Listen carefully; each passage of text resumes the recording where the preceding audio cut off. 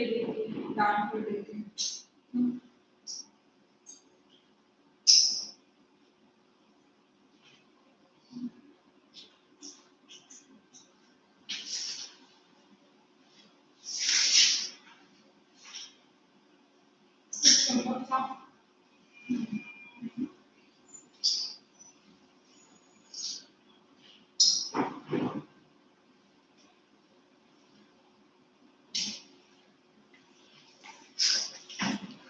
बिल्कुल खाली है। सर मैंने चेक भी नहीं किया, मैंने उसे मतलब उन्होंने आंसर में जो सॉल्यूशन शीट मिलता है ना सर को वो भी नहीं देख सकते, तो एटलीस्ट स्टार्ट कर। ये सब बताओ कैसे सही तो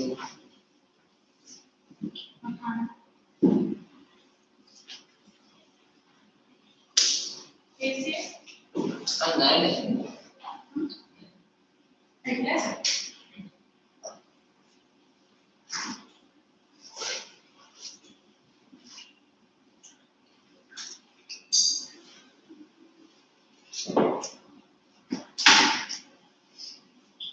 जब मैं एक माह कमा है देखना यार तब फालतू चीजें आ रही हैं।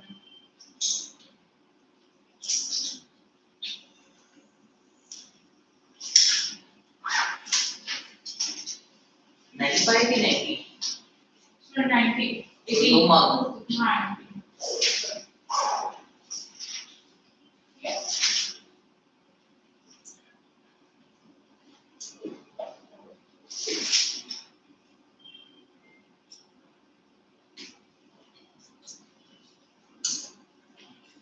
एक मैं फैन में ऑन करने वाली है।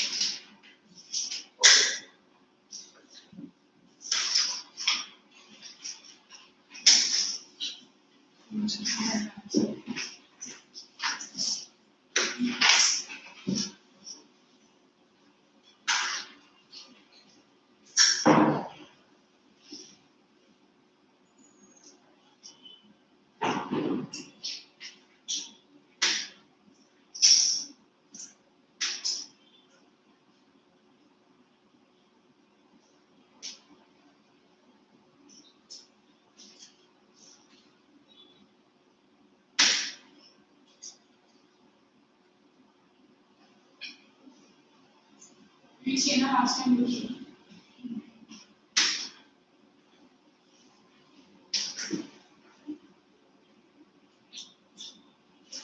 मेरा नाम का आंसर इतना टफ हो गया है, देखो भी टफ हुआ था।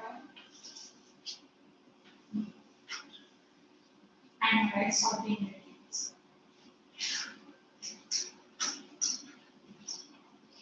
Oh yeah.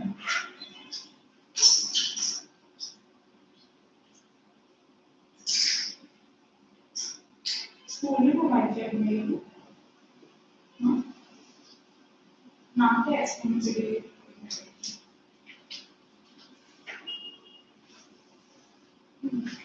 वो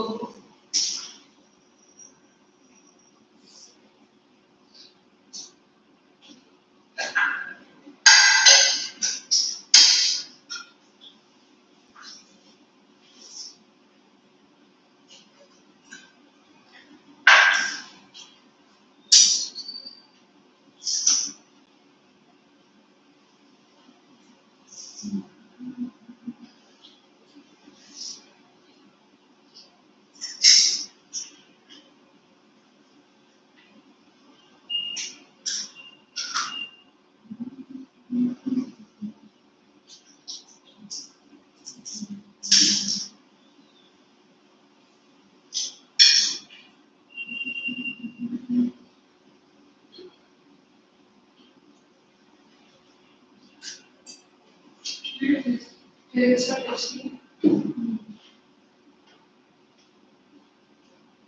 विषय क्या करवाते हैं पेपर में? काउंसलिंग करवाते हैं, मतलब जो हमारा टेस्ट रिपोर्ट था तो उसके बेसिस पे 3 to 4 ट्रायल्स मतलब पूछते क्वेश्चंस आगे आया नहीं है।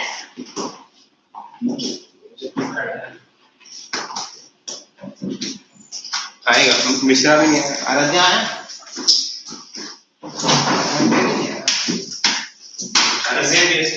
हुआ है अंदर SPS I live in first time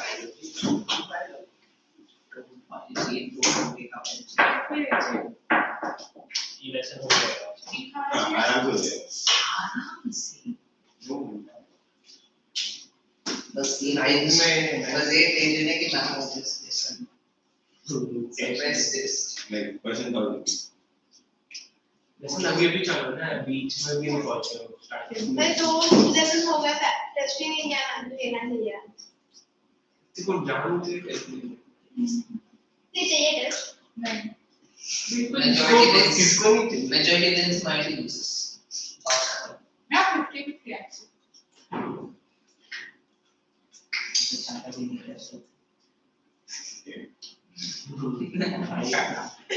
अरे आ गया भाई राजस्थान से आ गया पानी खाओ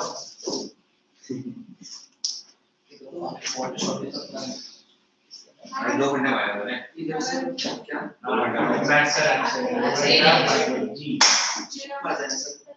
मैथ्स सर ये आरएस के लिए पूरा ये पढ़ना चाहता हूं अरे खाने नहीं है अच्छी बोलता है वो लोग का कैपिटल इतना है एक साल में पानी नहीं आएगा तभी हो सकता वो लोग पूरा कैरी करके रखते हैं ना अरे क्या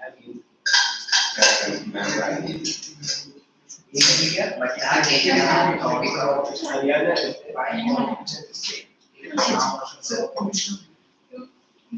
पॉलिमर से अरे बस अरे फोटो में निकल रहा पता है वो लोग हवा में के रास्ते तो आया और बोला कि उन लोग का फोटो निकाल तो बोले ठीक है निकालेंगे तो कोई बात बोलता है we know photo together we will remove it together so you know the photo लिया ऐसे बेस में रहेगा गंदा चेकिंग की आज भाई कितने सदी में नहीं मैं बोली ना मैं अभी 12 बजे आया नाइट का बस है एक्चुअली आई विल ट्रांसफर लोग सेंड कर देगा वो दिल्ली का मुंबई वाला मतलब नहीं वो ऐसे ही साइड का रणजीत फील्ड करने अब बस तो इधर से आया ना पागल कोई नहीं खेलता बच्चे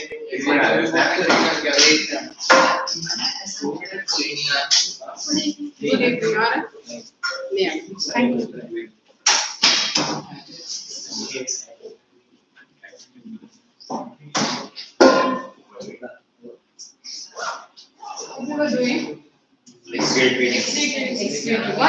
why this way Half of the market is हम two students I think still in the SCP. two of them Yes. so this will be access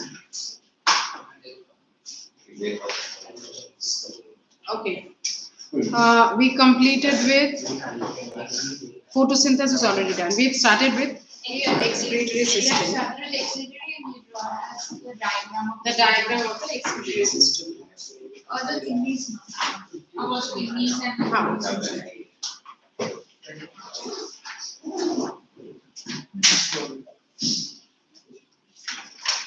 मैं कभी नाम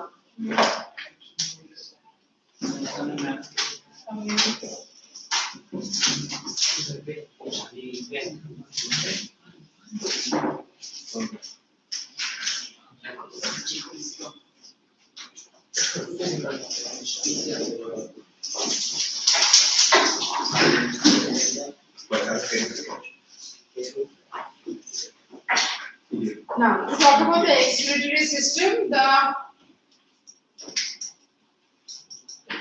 getting cold no they are almost trying to get inside the wall go and ask for the remote and switch off one that should be enough 2 AC today expiratory system the other day I had asked you to draw a diagram did you draw Yes, ma'am.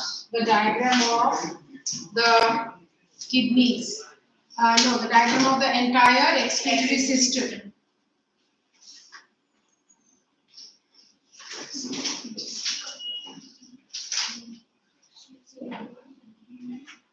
Here in this chapter, two diagrams you will be asked to draw. One is the excretory system and the other is the structure of the nephron. Both we have to draw. So the other day I had asked you to draw the diagram of the excretory system, find out if everybody has done. We'll talk about the structure of the nephron and the process of filtration. But before that, we try understanding that what are some of the waste substances to be released out. What are some of the waste substances to be released out? Carbon dioxide by the way of the lungs. Carbon dioxide, how is it produced? Carbon dioxide is produced as a result of cellular respiration in the tissues. We talk about the main nitrogenous waste substances. Which are the main nitrogenous waste substances to be released out? The main nitrogenous waste substances to be released out is the urea. Apart from urea, uric acid. But urea, uric acid, you will be asked questions, name the two main organic substances released by the kidneys. Two main organic substances, urea and uric acid. Where are they formed? The site of formation is liver. How are they formed? By the breakdown of the excess amino acids. By the breakdown of the excess amino acids. Now that we take in the protein food given home over. Now that we talk about the breakdown of the protein food inside our intestine, the breakdown of the protein food inside the intestine, this will lead to the formation of amino acids. And these amino acids, the digestion or absorbable products enter into the blood, and by the way of the blood will enter into the liver. Now that in the liver, what next? These amino acids will get further broken down and release urea in the process of breaking down the amino acid to some other sources of carbohydrate. Actually, the amino acid get converted into some other sources of carbohydrate, and in that process, urea is formed. And what is that process known as deamination?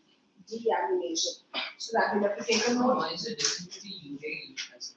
Composition, the elemental composition, the carbon, hydrogen, nitrogen, oxygen. Urea is more toxic and urea is less soluble in, urea is more soluble in water as in comparison with uric acid. I talk about the composition of uric acid is even more complex. Urea a little bit more stable.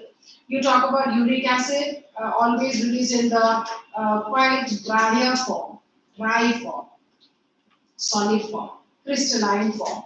And it is not soluble in water much, but urea is soluble in water. And what is urea and uric acid? These are nitrogenous waste substances. I told you just now that urea and uric acid are formed in the liver by the breakdown of the amino acids.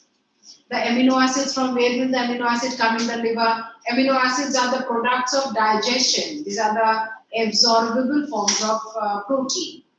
We take in the protein food, no? And the protein has to be digested in the small intestine. So the protein will always be broken down to the amino acids. Then by the way of blood, they will enter into the liver.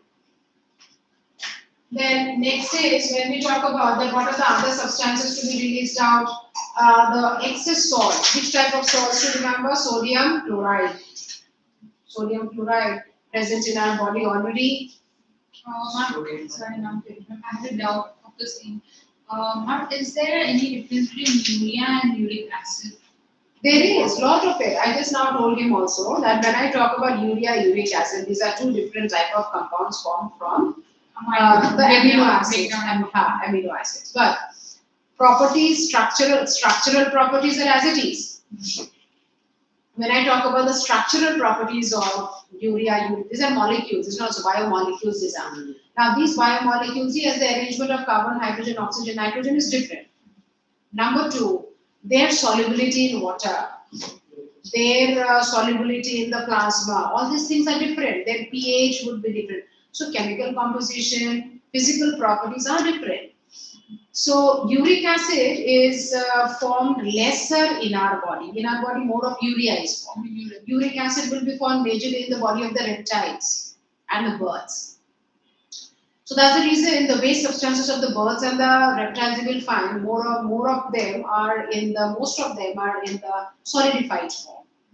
No, the uric acid So these are not the waste products of digestion I'm generally talking about, even the products after filtration of blood by the way of the kidneys, also in the solidified form, uric acid. And you must have gone home.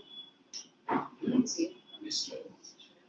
So now when we are talking about what else has to be released out, I thought you went home. No, they can't stop me there. That's right. Put on this.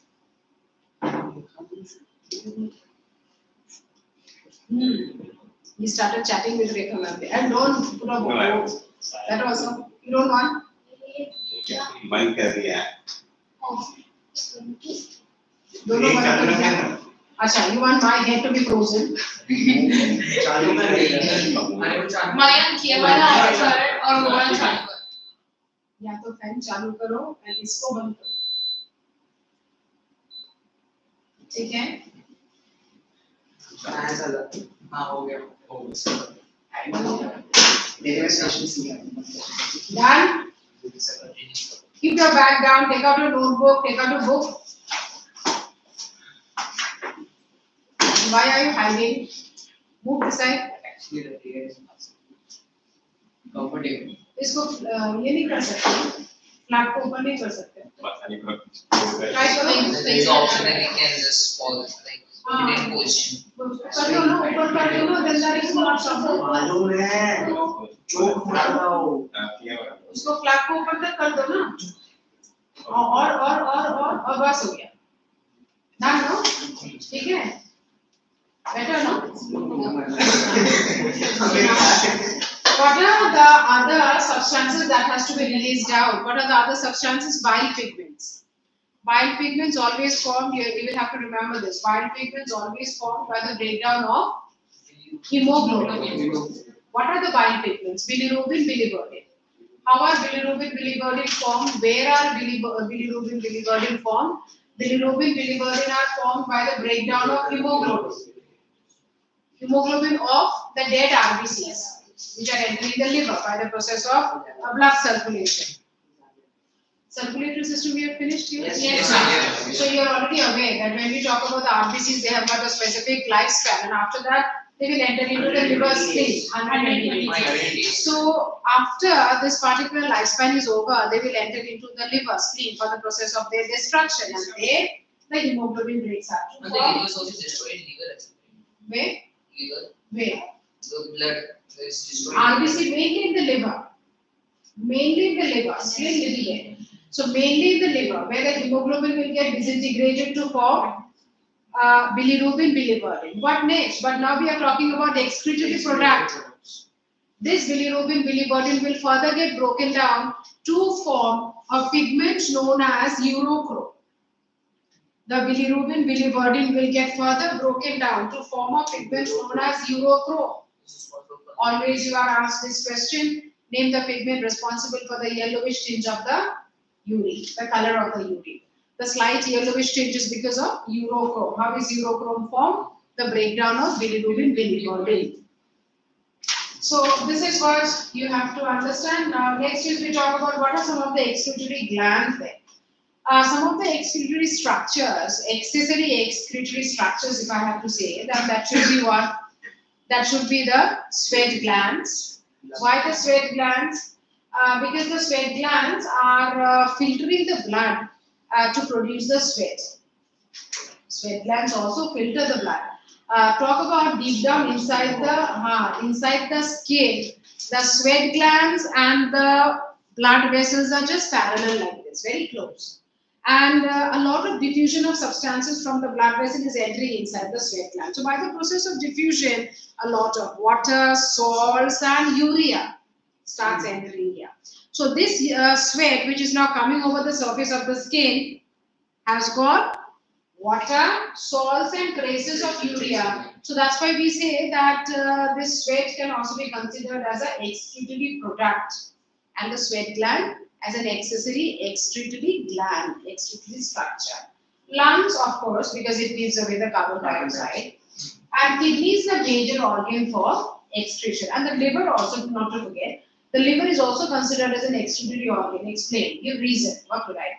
The liver is known as an excretory organ, considered as an excretory organ because it produces Urea. By the breakdown of ammonia. By the breakdown of the black cholesterol. by the breakdown of amino acid. Breakdown acids. Read out what is it? Liver also breaks down bad cholesterol, alcohol, nicotine, and drugs. So that's the reason the liver is also. Now say suppose a person who is alcoholic, a person who is a smoker. It is the liver only which the part of the body that is the liver which is constantly clearing of all these toxic substances. So if we did not have the liver, if the liver does not function in our body, then we have to be very, very specific in the type of substances entering our body. But do we ever think that what we are consuming, what we are eating, quite a number of times food rich in preservatives? Yes, we do eat. Quite a number of times high protein diet, which our body would generally not be able to adjust if the liver would not have been there. And forget about all the poisonous toxic substances like alcohol and etc. etc. So the liver constantly keeps on clearing of all the waste and the toxic substances of our body. The human excretory system, this diagram we have drawn the other day.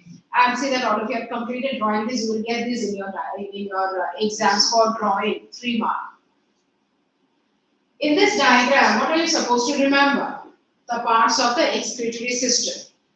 The two kidneys, the other day also I told you that these two kidneys, a pair of kidneys, what is their location on either side of the vertebral column? Above the hip region, on the dorsal side, on either side of the backbone, just now I said, and on the dorsal side, this is the dorsal side of our body, and just above the hip. Now, one condition to also remember that the right kidney is which lower because of the position of the liver. What are the two functions of the kidney? You are asked. Mention the two functions of the kidney. What are the 2 points you are supposed to write down? One is filtration of the blood. And what is the second point you write? Osmoregulation. What is the first function of the kidneys? The first function of the kidney is the filtration of the blood. And the second function of the kidney is osmoregulation. What is the second function of the kidney? Osmoregulation. That is the maintenance of the salt and the water balance of the body. This you will get for 2 mark questions in your paper. Write down the specific functions. Write down the specific functions of the kidney. 2 functions of the kidney. So the 2 functions of the kidney, exactly these 2 points to write down. Exactly these 2 points to write. Filtration of the blood and maintenance of salt and water balance. That is osmoregulation. Let us continue with the parts and their functions. Tube-like structure which emerges out from the kidney, known as the ureter. Now that just now we said filtration of the blood and do what? By the process of filtration of the blood. Now next what? Filtration of the blood and result in the formation of the urine. And we are going to learn later that it is during the process of urine formation where the salt and the water balance of our body gets maintained, and something that we call it as osmoregulation.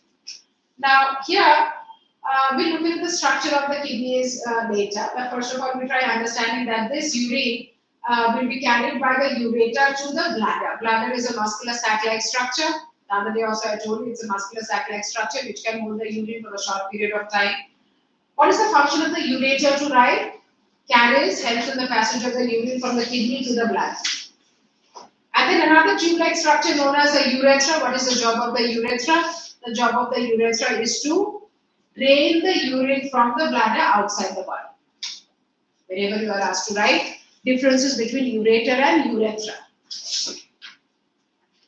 Now, what is the reason that the urine which is collected in the bladder do not go backward? Because at the junction of the ureter and the bladder, the other day I told you that if I talk about the bladder here, if this is the urinary bladder that we understand, and if it is a tube here, the ureter, which is entering inside. Say suppose I talk about the internal regions here.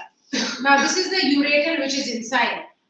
Very close, we are going to come across this urine which is now entering. Will it again revert and go back? Does it ever go back again? It does not go back. What is the reason that it does not go back? Because there are some muscular flap-like structures. There are some muscular flap-like structures. Some muscular flap-like structures are there all over this particular region on the wall of the bladder. so this muscular flap-like structures, when the urine is getting diverted into the bladder, this muscular flap-like structures, they contract and almost narrow down this passage. Almost narrow down this passage so that the urine cannot take a backflow. So apart from this, there again are some sphincter muscles on the inner wall of the urethra. So as the urine is passing through the urethral tube, if you have to understand this, is it possible that the urine again take a backflow? No, because of the urethral or the sphincter muscles, which will again relax and close the pathway, and whatever amount of urine has come down has to be released out of the body. So what is this process of release of the urine under nervous impulse known as? This is what is known as micturition. What is micturition? The definition is important. What is micturition? The release of the urine from the bladder under nervous impulse. What else? We talk about the blood vessel. Now, what is this blood vessel? This particular blood vessel is the vena cava. Let me start with this first. I talk about this particular blood vessel. That is the dorsal aorta. Now that already we have completed with the circulatory system, this dorsal aorta, you are very much aware, starts from which chamber? Dorsal aorta starts from which chamber? ऐसा हालत होगा तो कैसे चलेगा? Dorsal aorta starts from left ventricle. Left ventricle. This entire structure of the heart and all these things you'll have to remember. Keep reading, keep revising. The dorsal aorta starts from the left ventricle. So what type of blood does it carry? Oxygenated. Now it carries oxygenated blood, but remember the blood is rich and loaded with nitrogenous base like urea, uric acid. So this dorsal aorta will break down into the renal arteries, form branches, and this renal artery will enter into the kidneys. But the moment it enters into the kidneys, we are going to come across that the moment it enters into the kidneys, we are going to look into that the moment it enters into the kidneys, this renal artery, let me just show you one more. This renal artery that I am talking about, this renal artery, the moment it enters into the fine tubular structures of the kidney. What are those fine tubular structures of the kidney known as? This entire tubular structure is known as the nephron. Where are these nephrons present? If I have to look into the section of a kidney, I'll talk about a section of the kidney now. And in this section of the kidney, what are some of the parts to come across? I would say that this particular region would be termed as the cortex. This particular region is the cortex. And this particular region would be now termed as the medulla. The longitudinal section of the kidney shows two distinct parts, the outer cortex and the inner medulla. This particular inner medullary region again can be divided into certain column-like structures like this, some triangular pyramid-like structures this way. So when we are looking into the medullary region is always known to have this type of triangular structures. Is known to have this type of some triangular structures. What are these called? These are known as the renal pyramids. So some fine bristle-like structures as if are packed up here. Some fine bristle-like structures are packed up here and which are grouped to form some triangular pyramids. What are these known as? These are known as the renal pyramids. These are known as the renal pyramids. Next, what? This renal pyramids, when you look into the entire structure of the kidney, the renal pyramids will all divert this entire conical ends, if I talk about this entire conical ends that are there, this will all divert to result in the formation of a wider structure here, and this is known as the renal pelvis. This is known as the renal pelvis. So first of all, I say that this particular triangular structure, what are these lobulated structures known as? These lobulated structures are known as the renal pyramid. What is this renal pyramid made up of? The renal pyramids are made up of some bristle-like structures, and every single bristle-like structure is actually a part of the nephron. We will understand that. And then the urine which has been conducted actually will come out from each of these structures like this. Okay, and will be drained here into the broad part of the ureter, and this broad part of the ureter is known as the renal pelvis, which emerges out from a notch-like structure here, and this is what is known as the hilum of the kidney. Where is the hilum present? On the convex or the concave side? On the concave side of the kidney, on the concave side. Huh? Next is what? Next is when you look into this entire region. Okay, something more that I understand here is that look into these conical projections. This conical projection, if you see here, look into this particular diagram also. When we try finding out this conical projection, see here, can you see these parts where the entire pyramid ends? This entire part where the entire pyramid ends. And where it ends, there is actually a tube-like structure there. There is a tube-like structure. Where it ends, there's a tube-like structure. Where it ends, there's a tube-like structure. Can you see here? And all these tube-like structures, they again actually unite together to actually form the pelvis. So there are distinct tube-like structures here. So if I have to draw this specifically, I should draw that this is one tube-like structure, then this is another tube-like structure which will get merged with this perhaps. Then this is another tube-like structure, this is another tube-like structure, then there is again one more tube-like structure. So there are so many tube-like structures which are formed. Exactly, see here. Tube-like structures, one after the other, tube-like structures. What is this conical region known as? This is known as the renal papilla. What is this particular region known as? This is known as the renal papilla. So if I show you here, where is the renal papilla? This is where the renal pyramid ends. This is where the renal pyramid ends. And here there is one tube-like structure. Then again, I understand that this is done. And then here again, there is a tube-like structure. So exactly this particular region is known as, the renal papilla. The conical end of the renal pyramid, the conical ends of the renal pyramids are known as the renal papilla. The conical ends of the renal pyramids are known as the renal papilla. This is one, this is one, this is one. Renal papilla. So renal pyramids, renal papilla, the pelvis, the ureter, the hilum. So these are the major parts to understand. Then we have the cortex and we have the medullary region. You get questions that the cortex generally appears dotted.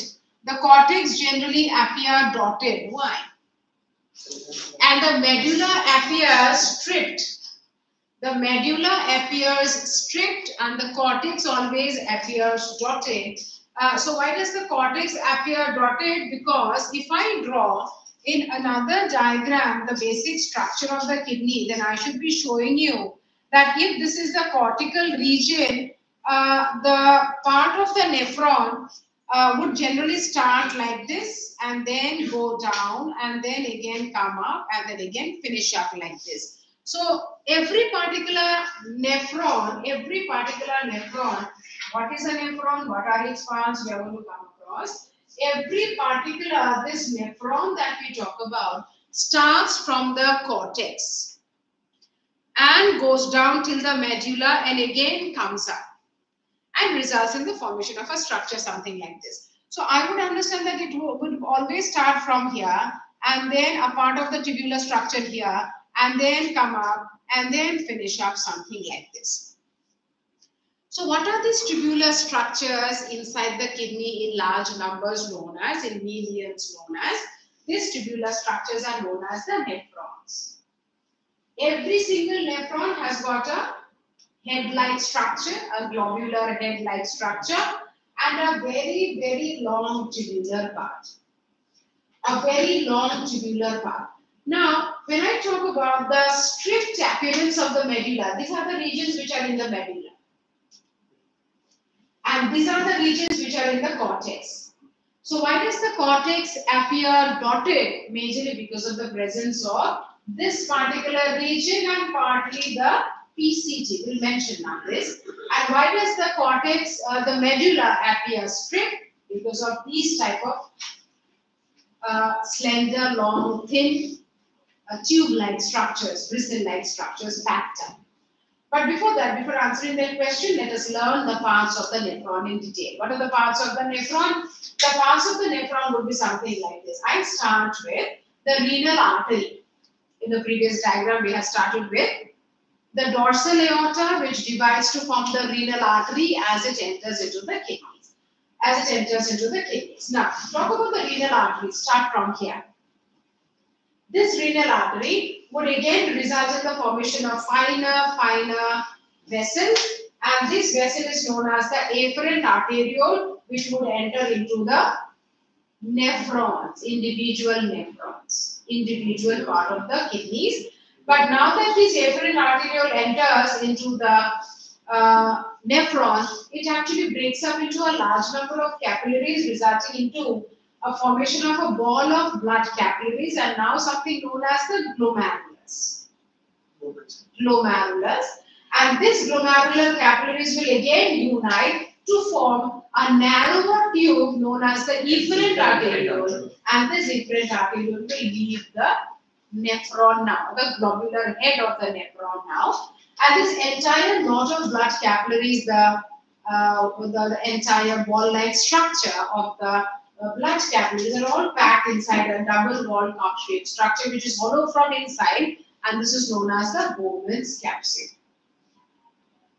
We continue with the Bowman's capsule. That this Bowman's capsule will now result in what? This Bowman's capsule will now get extended into a very, very long, coiled and thin and narrow tube-like structure, which can be again divided into three parts. The first part is known as the proximal part of the tubule. Proximal meaning nearer. Nearer to what? Nearer to the Bowman's capsule or the glomerulus. Then we have a very long tubular part known as the loop of Henle, and then we have got the DCT, this part, the DCT followed by the collecting tube. So this is the entire tubular part. The three main parts are what? The PCT, the loop of Henle, and the DCT. Follow the blood vessels. This efferent arteriole again breaks up as it comes out and results in the formation of a network of blood capillaries surrounding the tubular part. But these blood capillaries will again unite together, resulting in the formation of a vein. And what is this vein now known as? The renal vein. Renal artery, efferent arteriole, glomerulus, efferent arteriole, and a whole network of blood capillaries. What are these blood capillaries called? Secondary capillaries, peritubular capillaries. We will draw this diagram now. And these capillaries will again unite back, resulting in the formation of the renal vein. So the blood in the renal artery always has a higher concentration of urea uric acid. And the blood which is passing through the nephron is now purified, filtered already. So the blood which is present in these capillaries also is not completely filtered, but after a lot of processes happening here, the blood which is drained into this renal vein is quite a lot purified and free from urea uric acid. So differences between renal artery, renal vein that you write we'll have to remember all these differences. The first difference as of now I talk about is high concentration of urea uric acid, low concentration of urea uric acid. So this is the first difference to remember. Let us first of all draw the diagram of the nephron and learn all the basic parts and their functions, and the process also we have to come across, the process of formation of the urine. Take out your pencils and first of all we will draw the diagram of the nephron. Diagram of the nephron with all the parts, blood vessels. Ma'am, how is April and April that you different from each other? In their diameter, in their permeabilities. Diameter, structurally they have got a lot of differences. One is very broad, will draw also. This diagram you get for drawing. There is a structural difference and permeability difference is also a lot. What difference can you give from maturation? For What difference can you give from maturation? maturation, the process of release of urine from the bladder. Process of release of urine from the bladder under nervous impulse. Under nervous impulse.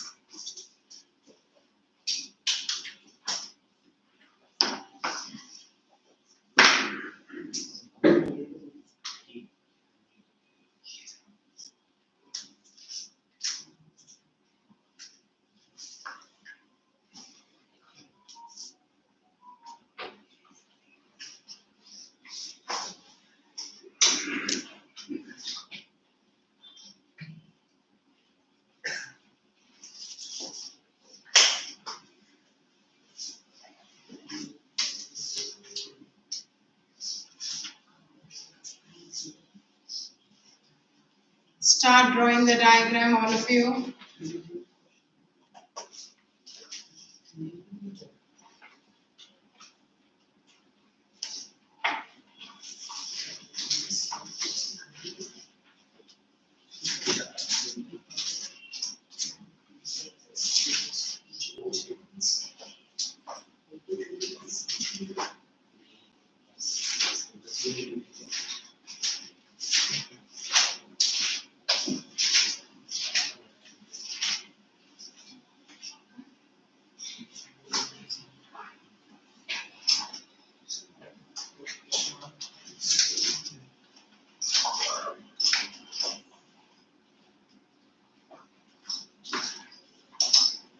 Start.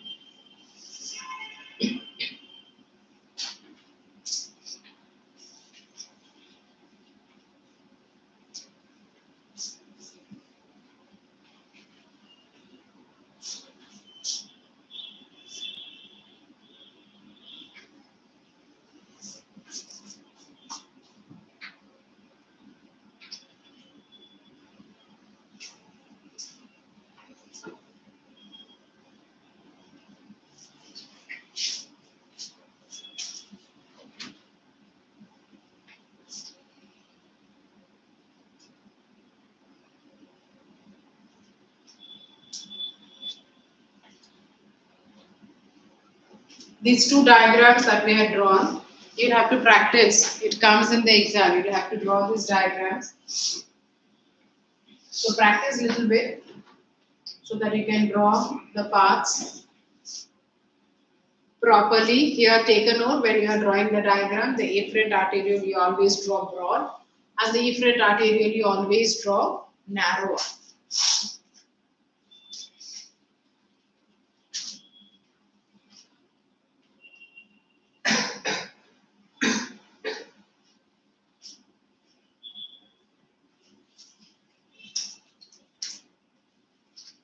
Done.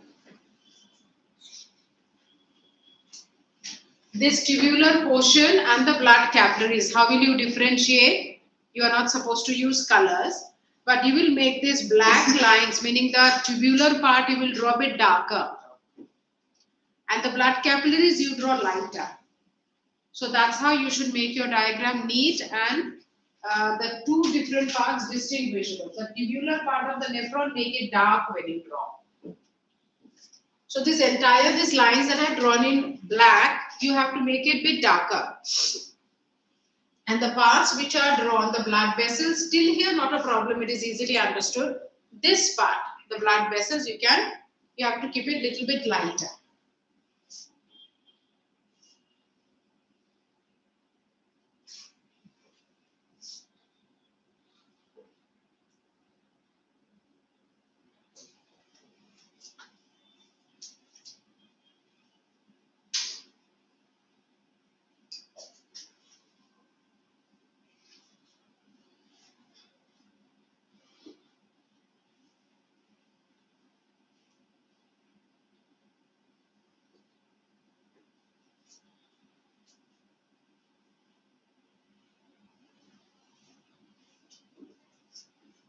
Done.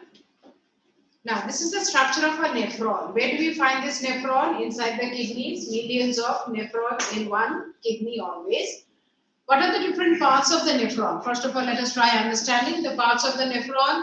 The globular head-like structure that the nephron has. The globular head-like structure consists of what? A knot of blood capillaries, a network of blood capillaries known as the glomerulus. And this network of blood capillaries is as if fit into a double-walled cup-shaped structure. So there's a double-walled cup-shaped structure. See the inner layer.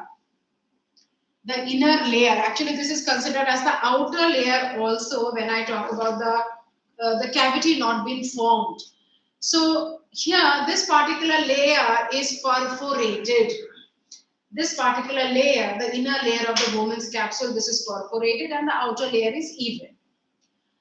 And the blood capillaries are just fit inside as if it's a socket-like structure being formed, a cavity, a depression has been formed, a concavity has been formed here. And which are those blood vessels? The renal artery, the afferent arteriole. How is afferent arteriole formed? By the division of the renal artery. The renal artery carry oxygenated blood, but blood rich in urea, uric acid, nitrogenous base. Next, these capillaries will unite together and form another blood vessel known as the efferent arteriole. But the efferent arteriole is narrower than the afferent. What is the significance? What is the how does this help in the process of urine formation? That we will come across. Then this afferent arteriole will again break up into a number of blood capillaries, and these blood capillaries are always found to wrap around the entire tubular part. They wrap around the entire tubular part of the nephron this way. Then which are the main parts, the tubular part of the nephron? Which are the first part? Which is the first one? The first one is the PCT, also known as proximal convoluted tubule. The first part of the tubular region. Which is the first part of the tubular region? PCT. This PCT is comparatively broader, and of course it is also extensively coiled. What about the locations now? Let us talk about what are the locations. This glomerulus and the Bowman's capsule together forms the Malpighian body. Now, where is the Malpighian body located? The Malpighian body is located in the cortex. Where is this PCT located? I told you this PCT, the first part of the tubule, this is also located in the cortex. The PCT is also located in the cortex. And a small portion of the PCT runs down into the medullary region. See here. When I talk about the PCT, majority of the region of the PCT is all inside the cortex, in the cortex region. but a small portion will come down. This is a small portion which is coming down into the medullary region and then starts forming the loop of Handley.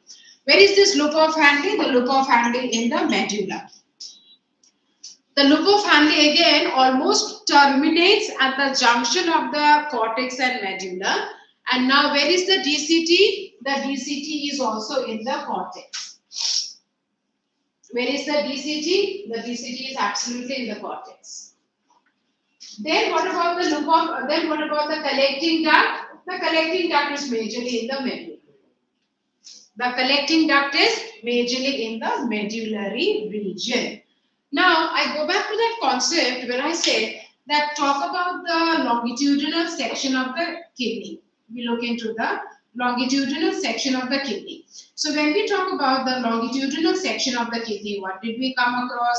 That there are these type of structures, no? These type of some renal, or what was the name of this? These are known as renal pyramids. These are known as renal pyramids. So now when I say that this entire region of the medulla appears stripped, what is the reason that the medullary region appears stripped? And what is the reason that the cortical region appears dotted? The reason you are supposed to write that the cortical region appears dotted because of the presence of the Malpighian body, the PCT and the DCT. All of it. Majorly the Malpighian body and the PCT. And why does the medullary region appear stripped? Because of the presence of these two structures, the loop of Handley and the long collecting duct, which ultimately appear like fine brush borders, fine bristle-like structures. So this entire structure looks like brush borders as if, bristles as if. And this entire region gives a head-like structure, a globular structure under magnification, low magnification. So this entire region gives a knob-like structure, a head-like structure, and this entire structure gives a bristle-like structure. So these are the two questions you'll have to remember. Write it down first. Why does the cortex appear dotted and the medulla appear stripped? Why does the cortex of the kidney appear dotted and the medulla appears stripped? This is a very common 2-mark question, so remember that you write the parts properly. The cortex appear dotted because of the presence of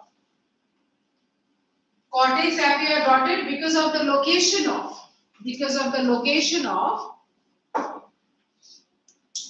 the Malpighian body, because of the location of the Malpighian body,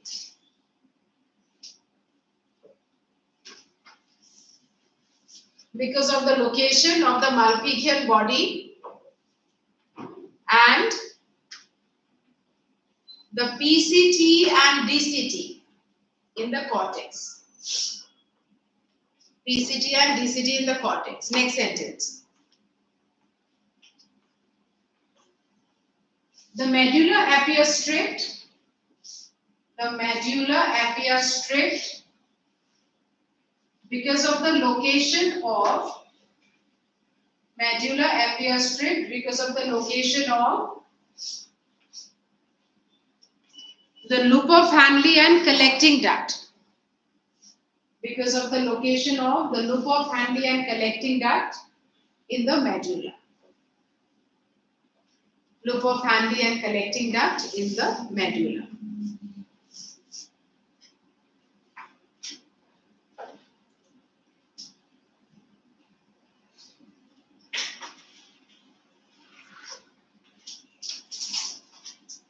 So what did we come across right now is that when we talk about the basic structure of a nephron, so what are the parts of a nephron to understand? The parts of a nephron would be like this. We talk about the efferent arteriole. What did I tell you just now? That the efferent arteriole would again branch, result in the will divide profusely, resulting in the formation of a network of capillaries. What are these network of capillaries known as? Peritubular capillaries, also known as vasa recta. But This vasa recta is formed. How is vasa recta formed? Vasa recta is formed by the division of the efferent arteriole which is emerging out from the nephron. But on the other side, this vasa recta or the capillaries, the secondary capillaries or the peritubular capillaries, they will again unite to form the other blood vessel. And what is this blood vessel known as? This is known as the renal vein. This is the renal vein. Then what are the other parts left that we have to talk about? Now we look into that this particular Bowman's capsule, what is it made up of? It is made up of epithelial tissues.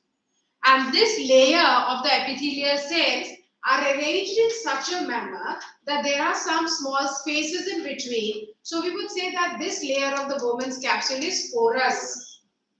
The particular layer, the inner layer of the Bowman's capsule is always porous because of the arrangement of the cells, epithelial cells.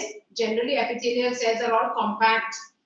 But this particular layer of epithelial cells or the special group of epithelial cells are there and making spaces in between and making the entire layer porous. So now these are the major features, structural features. Now we have to understand that with all these features, how does the process of filtration of blood takes place? To understand the process of filtration of the blood now, we have to talk about three steps, three processes. Which are the three processes? Now, okay, one more definition that you'll have to remember. Define glomerulus. What are you supposed to write? A knot of blood capillaries. I want all of you to write down. These are very basic, very common questions. Define glomerulus. What will you write? Network of blood capillaries or a knot of blood capillaries. This is what is also very commonly written. A knot of blood capillaries formed by the division of afferent arteriole. A knot of blood capillaries formed by the division of afferent arteriole. Okay? Formed by afferent arteriole. And then we'll have to talk about the process of urine formation. What is the process of filtration of the blood or urine formation? We are going to study three processes. Which are those three processes? One would be ultrafiltration. The second is selective reabsorption. Selective reabsorption. And the third would be tubular secretion. And the third would be tubular secretion. We'll have to learn all these three steps to understand how filtration of the blood takes place, resulting in the formation of the urine. You want to break? Chahiye? No. Yes. Okay. Nobody will go out, huh? No going down. Don't be late. Stay here only. There's no need to eat chips and all this. Let it be a change.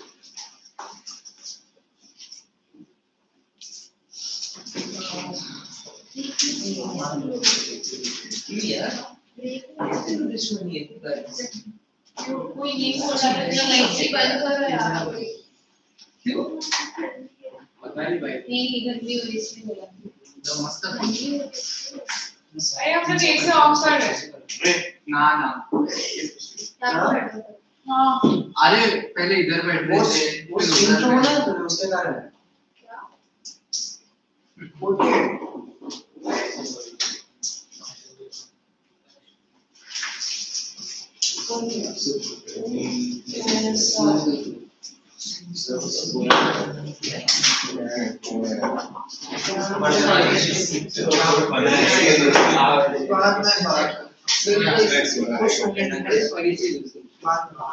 सब लोग ने एक side किया हाँ ये पीछे से बता क्या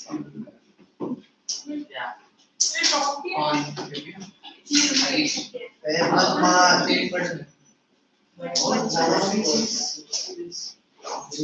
मैं सो रहा हूँ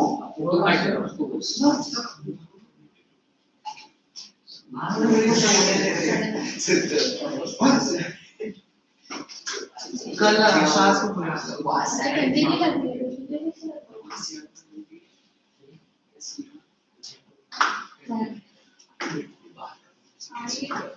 इसलिए थोड़ी बात करते हैं। और मैं चाह रहा हूँ अच्छा करो बना कर तू नहीं करे जा मत जाओ मेरे साथ दोनों आ रहे हैं क्या मास्टर हम लोग को पूछा पानी भी पिए क्या ईश्वर के ऐसे राम है ना वो योगी की है तो भाई इसलिए तो ऐसा बी क्लास में जितने सब उधर की है हिंदी वाले स्टूडेंट्स ठीक है और वो आप ये बंदा झारखंड साला को यूपी राजस्थान के इतना मुझको खर्चा है तो यूपी में आ गए आधा प्रमो भाई वो फिक्स थी आधी है ना गुटकी की मेरे स्पीड है मेरे मामा दो पैकेट उसमें 100 से ज्यादा एक पैकेट है और वो 3 दिन चल रही ये बीच में भी मॉड लगा के बैठे हैं। अरे गाड़ी डाउनलोड करा वैसे इसमें फिजिक्स में अच्छा वो मानती हूँ वही मैथ्स में नाइस मैं ऐसी गलती वापस नहीं करने वाली हाँ मैथ्स में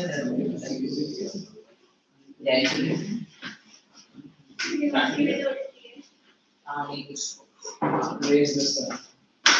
अभी करने के बाद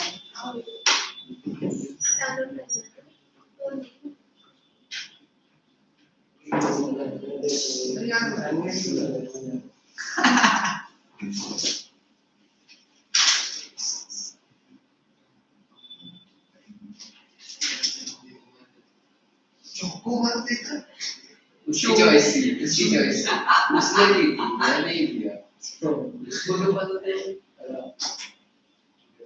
वो मैग्नम बोलती 100 रुपए खर्च करते थे 30 रुपए का मैग्नम बोलती थी देता क्यों बनाते हो साला ज्यादा कम नहीं है मेरे तो मैं तेरे को चोको देता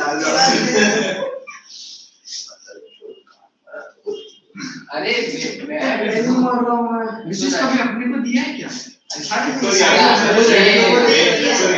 किसी को अरे उधार में पूछा पानी पी लेना च्युइंगम तक दिए साला किसको दिया हुआ 1 रुपए का च्युइंगम मेरे ऐसे जिसको नहीं देता दोस्त ये लोग जेलस है सारे Jealous? भाई ऐसे जेलस नहीं है जेलस नहीं है गलत था हम खुश है तेरा जेलस है अरे ये उल्टा बोल रहा है हम जेलस ये देख क्या सोच साला हम इसको इतना पैसा दे और तू तो रहने दे तेरी मूवी ने मेरे पीछे पड़ी तेरी मूवी था देखा विशेष क्या वो आज गुस्से में इतना नहीं है वो आज गुस्से में इतना गोरी थी ये मेरे को नहीं आया ओए क्यों नहीं आया मेरे को मार डाला उसको मेरे को आज नोट्स सेंड है जो भी ना उसको बोला हॉस्पिटलाइज तेरा वाले ने देखो ठोक दिया 2 किलोमीटर उड़ गया कैमरा ले ठोक दिया अरे राजस्थान ये आज का नोट सेंड कर देना हां क्यों नहीं मगर कुछ क्या बोला खुद से सेंड कर खुद नहीं आयुष कुछ संदीप बोला नहीं हां इस बारे में प्राप्ति वाला मेरे को उधर स्केल से इतना बचाया था उसने क्यों अरे मैं लिटरेचर वाली मैम ने मेरे को पनिशमेंट दी बाहर भेजा लो बातें कर रहा हूं माइकल सर ने क्योंकि रात के बाद नहीं अरे माइकल आया था लिटरेचर वाली मैम ने माइकल माइकल आया आया पर उसने भेजा नहीं लिटरेचर वाली मैम ने भेजा कंप्लेन मेरा कंप्लेन कुछ नहीं है माइकल की नजर हो गया तो मैं बाहर गया संदीप उधर है संदीप मैं निहाल सब तो भाई वो बंदा पूरा स्केल लेता है इस मेटल की और ऐसे करके मारता है ऐसे भी नहीं ऐसे भाई भाई हाथ लाल हो गया है पूरा यहाँ से आते मेरा भी हुआ था तुम्हारे भारत के आपके ये कॉमन है हम लोग का कॉमन है संदीप आया कंप्यूटर में बताएंगे मार कंप्यूटर में भाग जाओगे सब हम लोग का दिमाग चल रहा है उसके वजह पीछे लड़कों के लिए लड़कियों को पता है लड़के बोलेंगे मार के और तू बोलता है roaming with that one girl मैं तेरा नाम लगाने आता था वो कल गाना हां मैंने देखा मुझे देखा हां तू राजवी अपना क्लास वाले का बोलना था काय मुझे ना बाहेर काढले ना. नाही आजचं पण करणार आहे का? आज मी नाही घेते. बाहेरचं काम करायला कारण की पेटी सर वालू करा बाहेर पेटी सर वालू करा वो ऐसे 3 बॉल थे 2 बास्केटबॉल 1 वॉलीबॉल हमारे पास एक लड़का आता है सर 1 2 2 1 2 2 2 सो हम लोग ऐसे बॉल को उड़ा रहे थे किधर भी बॉल मिलता वो सर 1 2 2 उड़ा रहे थे ये फालतू नहीं वो बंदा बॉल थप्पड़ पे थप्पड़ उसको बताने लगा और फिर जाकर सर देख लिया ये डिस्ट्रिक्ट कर रहा है ये डिस्ट्रिक्ट कर रहा है भाई वो बंदे को रस्टिकेट हो जाता आज हो जाता मतलब नहीं हुआ देवांश नहीं हुआ कौन सा नहीं द्विवेदी वाला दूसरे हम सब बाजू में थे वो सर एक बॉल तो दो दो नहीं उड़ाएंगे सर 1 2 2 1 2 2 अरे साइबर वाले बोली द्विवेदी को मारा हो गया हमने तुम्हें इतना किसने मारा अरे नहीं पागल है अरे वो देखो तो कृष्णा सर के उसके शीशे को डाला मोबाइल कल वाला मुझे है ना वो ऐसे बड़ा सा शीशा रहता है तुम लोग ऐसे पागल के करते हो अरे क्या आपको बोल अरे वो लोग चला गया मतलब बास्केटबॉल खेल रहे थे फुटबॉल का क्या पकड़ क्या बॉल लेके मार रहे हो अपने बहन के साथ बैठेंगे तो अपने मैं मारने को गया वो सर ने मार दिया तो सर अच्छा ये ना कॉलेज में गया ना हां भाई नहीं है आगे लड़कियां होगी अरे छोटू चाइना भाई बड़े भाई चाय दो चाय इतनी सस्ती इसका ऑफिस दिया ना अरे यार डिक्रीज तो करो इसलिए दिया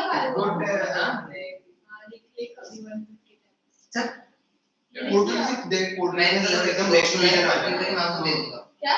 मैं आज बहुत लाएगा अरे हाई स्कूल टूटे तुमने वो लिख के देना अगर आज भी सबमिट किया है तो 150 टाइम्स. क्या 100 टाइम्स अरे नहीं जो और ही मत टाइम्स अरे नहीं तुम बता रहे ये मैं अरे यार दिमाग में ऐसे काम कर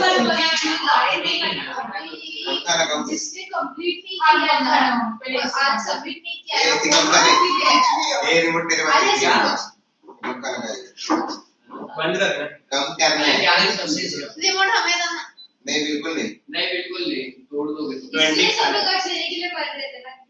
बच्चों के हाथ में बजट बोलो कितना लगा 25 छड़ी लगा तूने अभी तक नहीं लिखा आज गर्मी कर रहे दो चैप्टर्स में बचे इधर चालू आ रहा है मेरी गलती तुम लोग को लिखना है मैं याद करूंगी.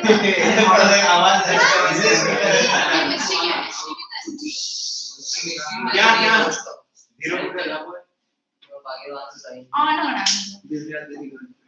मैंने 150 टाइम्स सबसे सामने जो बोला है से लिखना है. वो उसने तूने लिखा तुझे मैंने बोला तो हाँ तो क्या भाई दोस्त है तेरे वो दोस्त क्या भाई है दोस्त है मुझे भी तेरी दोस्त है ये इसको इससे वो मगा लिया किसी को पता है इसकी तो फोटो है इसकी तो मैं मेरा कोई क्वेश्चन है ये मेरे को 500 वाली पूरा सब और मैं आंसर क्या वो इसको बना ले नेटिंग मारते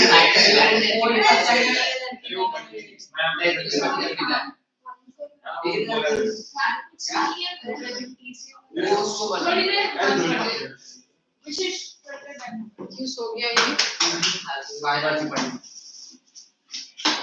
एक टिकट पढ़ के तुम सो जाते हो कैसे चलेगा? मामा एक से बंद करो ना. क्या हो गया? बंद भाई बंद कर देते तो एक फैन चला दो. मैं बंद कर दिया चला एक फैन चला दो. फैन भी नहीं चाहिए.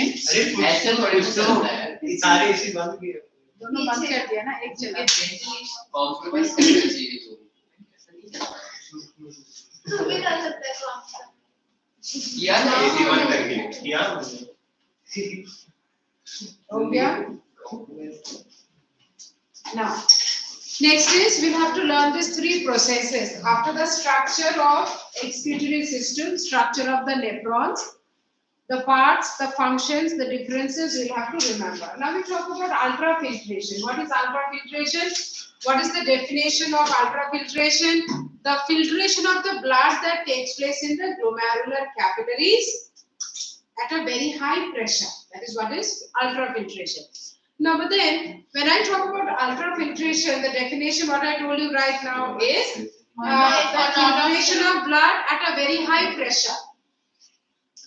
Why the filtration of blood should happen at a very high pressure? Because if I talk about the glomerular capillaries, the blood is being brought by the afferent arteriole, which is at a which is having a greater diameter, which is of a greater diameter as in comparison with the efferent arteriole. The efferent arteriole is narrow, the afferent arteriole is broad. So whatever amount of blood is brought here every time, the same amount of blood cannot leave the nephron. So every time there is a pressure being created here because of the wider diameter of the afferent and the narrow diameter of the efferent arteriole. What is the big reason that the process of ultrafiltration takes place? One of the most important reasons, there are 3-4 different types of reasons, 3-4 different types of pressures, but the most important reason is the hydrostatic pressure of the blood that takes place or that is developed here at the glomerular capillaries. The hydrostatic pressure of the blood. What is the most important reason for the process of ultrafiltration? The most important reason that always you should write is the hydrostatic pressure that is developed at the glomerular capillaries. Now, why the hydrostatic pressure? Why is the hydrostatic pressure developed? The hydrostatic pressure is developed because of the wider afferent arteriole and the narrow efferent arteriole. Wider afferent arteriole and narrow efferent arteriole. Okay. So, as a result of glomerular filtration, as a result of ultrafiltration, what happens and the rest of the processes. So, we now talk about that as a result of ultrafiltration, what would happen?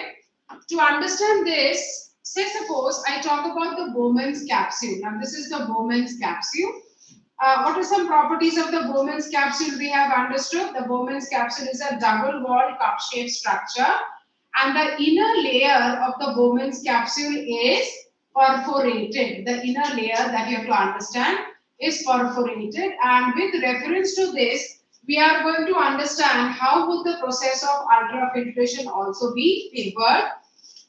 So I start this way that any particular blood capillary, now say suppose this is the blood capillary that I understand, and what is this particular vessel? Afferent arteriole, the blood capillaries, and then the efferent arteriole. So we start this way, this is the afferent and this is the efferent arteriole, the afferent and the efferent arteriole. The blood enters at a very high pressure. And this is what? These are the glomerular capillaries that we are talking about. These are the glomerular capillaries, the glomerulus. Now, as the blood is passing into the glomerular capillaries, first of all, try understanding what are some of the properties of these glomerular capillaries also. Every single glomerular capillary that we talk about has got two basic properties. What are the two basic properties of this glomerular? Structural properties of the glomerular capillaries? The wall is extremely thin and the wall has pores. So when I talk about two special properties of the glomerulus, what are the two properties? Wall extremely thin, and the second property is it is porous. The glomerular capillaries are extremely thin wall and porous.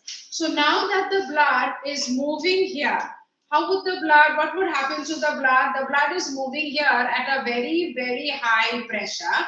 So as the blood moves in this glomerular capillaries at a very high pressure, some amount or some of the liquid substances starts getting filtered, or I would say some of the liquid substances of the blood starts oozing out through this small pores, and certain amount of salts and ions starts diffusing through the very thin walls. Clear? So now this particular process which is happening, that we try understanding as ultrafiltration. What is happening during ultrafiltration? Since the blood is passing in this glomerular capillaries at a very high pressure, and because of these two special characteristics of the glomerular capillaries, what is happening? Adequate amount of liquid substance of the blood. Adequate amount of the liquid substance of the blood starts oozing out, and a large number of ions and salts starts diffusing. So as a result, after some time we come across that there is a fluid starts getting accumulated. Some fluid starts getting accumulated where? In the concavity. A fluid starts accumulating. Now I already told you that this inner lining of the Bowman's capsule is perforated. The inner lining is perforated. So if I talk about this inner lining which is perforated, and I am also saying that certain amount of liquid is getting accumulated. So if certain amount of liquid is getting accumulated, will it remain here for a long time? No. On top of that, the inside is hollow. So this liquid will start entering inside the hollow of the tube. Yes or no? This liquid, which is this liquid now? The liquid which is formed by the process of ultrafiltration. What is this liquid known as? This liquid or this fluid is now known as the glomerular filtrate. What is this liquid known as? The fluid that is formed known as a result of ultrafiltration. The liquid part of the blood is oozing out along with a whole lot of ions and salts and proteins known as glomerular filtrate.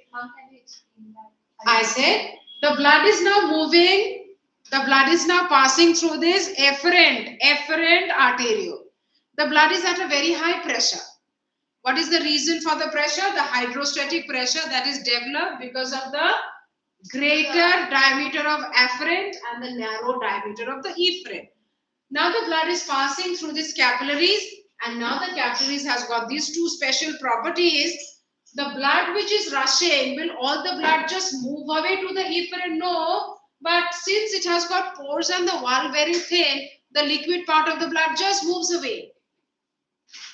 The liquid part of the blood just moves away, salts and ions just diffuse away and start getting collected in the concavity, in the depression of the Bowman's capsule. Starts getting collected in the depression of the Bowman's capsule, something like this. What is this fluid known as? This fluid is known as the glomerular filtrate. What is the composition of the glomerular filtrate? If we have to understand, the glomerular filtrate has got a large amount of water, it has got sodium ions, it has got a lot of glucose, and it has got various other different type of salts, proteins and etc. much lesser. RBCs are there? RBCs, no, they cannot come out through the capillary pore. Platelets, are they there? No, they cannot come out through the capillary pore. Accidentally, some WBCs may come out, but since it is not a case of infection, so WBCs will not come out by the characteristic process of diapedesis. So, no concept of diapedesis here. So, here for the time being, we understand that what would happen now? What is the product formed after ultrafiltration? The first step, glomerular filtrate. And how much of the glomerular filtrate generally forms on an average? 160 to 180 liters per day. 160 to 180 liters per day of glomerular filtrate, that would be possible only when a specific amount of the blood gets filtered again and again and again, and in almost about 24-hour time, it is that same amount of blood which gets filtered almost about 350 to 400 times. So it is the same small amount of blood. If we measure, a specific amount of blood is not getting filtered only once in a day, but almost about 400 times in a day. So if you understand that this 180 liters of fluid is formed and gathered, but we don't drink only that much of water. We drink hardly about 3 liters of water in a day. And now I'm saying so much of the glomerular filtrate is getting formed because it is taking place all throughout the day in a span of 24 hours, and little small amount every time getting formed. And also because the blood is getting, any amount of blood is getting filtered almost about 400 times. That's why. Okay, so now this is ultrafiltration. What did we learn? Why does ultrafiltration happen? Where does ultrafiltration happen? What does ultrafiltration give rise to? So now we have the glomerular filtrate, and this glomerular filtrate will start running down the PCT now. Now the glomerular filtrate is all in the PCT. But what is the composition of the glomerular filtrate? Then also we have to take a note here. I said the glomerular filtrate has got a whole lot of water, has got a whole lot of sodium ions, has got a whole lot of glucose. So much of water is been given away by the process of ultrafiltration that the blood which is running away by the way of efferent arteriole, the blood which is running away by the way of the efferent arteriole is comparatively thicker.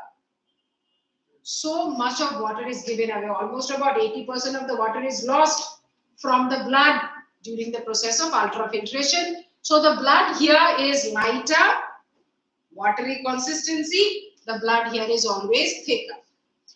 Now we have to compare that what is happening between this tubular portion of the nephron. So I would divide, let us consider that the tubular portion of the nephron I divide like this. I say this is the PCT and this is the loop of family and this is the DCT. I'm just dividing this entire portion of the tubule into three major parts. The PCT, the loop of family and the DCT. But surrounding this tubular portion, what is there? Surrounding the tubular portion, the blood capillaries are there. How do I understand? How do I correlate with this blood capillaries? I have to understand that this efferent arteriole, of course, will result in the formation of a blood capillary. And is it not? All the blood capillaries are actually running pass by these different type of portions of the tubular part. Yes. So it is an extension of the efferent arteriole only, which is forming this capillaries.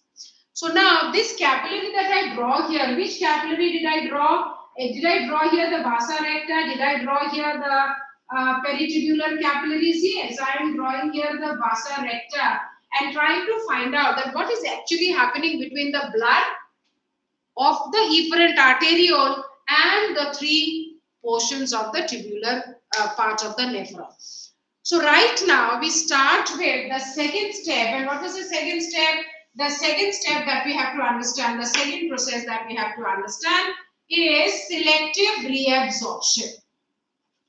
What happens in selective reabsorption? Try understanding. Now that in the PCT, there's a whole lot of water passing. There's a whole lot of water running down. There's a whole lot of sodium, glucose running down. But this PCT is very much permeable to water. It can allow the movement of water. The PCT is extremely permeable to water. So water concentration is much more here. I already told you the blood in the efferent arteriole is comparatively thick, meaning the amount of water is much lesser. Here in the PCT, the amount of water is more. So the water constantly starts diffusing. The water constantly starts diffusing. What about the sodium and the glucose? Yes, a whole lot of sodium and glucose transport also happens because the PCT is now known to have a whole lot of sodium and glucose as in comparison with the surrounding blood capillary. So yes, I understand a reabsorption. What is the meaning of reabsorption? Diffusion of substances from one region to the blood. Why do we say reabsorption? Why not only absorption? Reabsorption because the substances are going back to the blood. From the kidney tubules, the substances are going back to the blood. Now, in this process, I say that what is actually happening, the first phase of selective reabsorption is what? The first phase of selective reabsorption is a whole lot of water, sodium, glucose going towards the blood, and this is being brought about by a hormone known as ADH. What is ADH? ADH is antidiuretic hormone, and this antidiuretic hormone is released by The pituitary gland produces this hormone, and this is what is responsible for this reabsorption. So now a whole lot of water, sodium and glucose has already started moving, but still the loop of Handley, by the time the fluid passes down the loop of Handley, still an adequate amount of water is left, still some amount of sodium, glucose, proteins are still left. So in the loop of Handley, the water reabsorption continues, the sodium ion reabsorption continues. Which are those substances which are maximally reabsorbed in the PCT? Sodium, glucose, water. What are some of the substances? Meaning the fluid which is running down, the substances are constantly moving towards the blood, because from a region of high to a region of low concentration, that is what is happening. By the time the filtrate has moved down, now tell me, the filtrate here and the filtrate here, does it have the same composition? No, so much of the water and the salts and the ions and the proteins have already gone back to the blood. So this fluid is no more known as, now this fluid we had named as glomerular filtrate, but this fluid we will not name it as the glomerular filtrate. Rather, this is known as the tubular filtrate, because the composition is not the same like before. Composition has changed. Now, this tubular filtrate is still undergoing the process of reabsorption of sodium, water maximally. And a whole lot of water starts moving down. But now, we also have to understand that yes, by the time the filtrate is in the loop of Handley, maximum reabsorption of water, sodium, glucose, ions have already happened. But what is down there in the blood? In the blood, we come across that a whole lot of potassium ions which are toxic to the body are still remaining. The water-soluble vitamins are still remaining. The uric acid is still remaining in large amount. The urea is remaining in large amount in the blood. But why could not they come from the blood to the PCT? No, they cannot, because the wall of the PCT and the blood capillaries both, or rather, the wall of the PCT is impermeable to all these substances. Why not at the loop of Handley? Because the wall of the loop of Handley does not allow the movement of all these substances. The wall of the PCT and the loop of Handley are impermeable to potassium ions, urea, uric acid, ammonium compounds, etc., creatinine, etc., etc. So the blood was in the PCT, when I compare, all the substances still remain in the blood. When I compare the blood vessels and the loop of Handley, why don't they pass this side? Because this part and this part does not allow the movement of the urea, uric acid, potassium, creatinine, because the membranes are impermeable. They don't allow the transport of this. But now that I compare the tubular part, that is the vasa recta, with that of the DCT being permeable, a whole lot of this substances starts entering from the blood towards the tubular part of the nephron. From the blood, so now the potassium ions come in, a whole lot of vitamins, soluble vitamins come in, and a whole lot of drugs and poisons. Now, drugs and poisons here refer to all the different type of toxic chemical substances that enter our body from time to time. That can be the medicines or the preservatives or any other intoxicants, of course. Now, all these unwanted poisonous substances which were still remaining in the blood starts moving down, but at the level of DCT, not PCT and loop of Handley. Now, the fluid which is now present in the DCT, what would be the composition of the fluid? The fluid which is now present in the DCT is majorly urea, uric acid, water-soluble vitamins, drugs, poison, potassium ions, and a small amount of water which is just necessary to dissolve all these toxic substances. Small amount of water which is just necessary to dissolve all these toxic substances. But now that we talk about small amount of water, remember, still we write 95% of water. And a whole lot of solids. So now when we are talking about that, what is the substance or what is the fluid containing? What is this filtrate containing now? the filtrate which is now running down into the collecting duct is what is termed as urine. And here in the DCT, it is known as the forming urine because the reabsorption process is still going on. Forming urine, and now the one which has come down into the collecting duct, urine. What is the composition? So if I have to talk about the composition of the urine here, it will have small amount of water, it will have urea, it will have uric acid, it will have potassium ions, water soluble vitamins, certain different type of pigments. What pigment now? The urochrome pigment, etc., etc. All these substances dissolved in a small amount of water, and this is what is the composition of the urine that is present in the collecting duct. So far I was talking about reabsorption, and the last step that I had been talking about, what is this? This is what is the process termed as tubular secretion. Then what is actually a major difference between selective reabsorption and secretion? If I talk about selective reabsorption, we are talking about substances moving from PCT and loop of Henle towards the blood vessel. If I talk about secretion, we understand diffusion of substances from blood vessel towards the DCT. Vasa recta towards the DCT. Understood?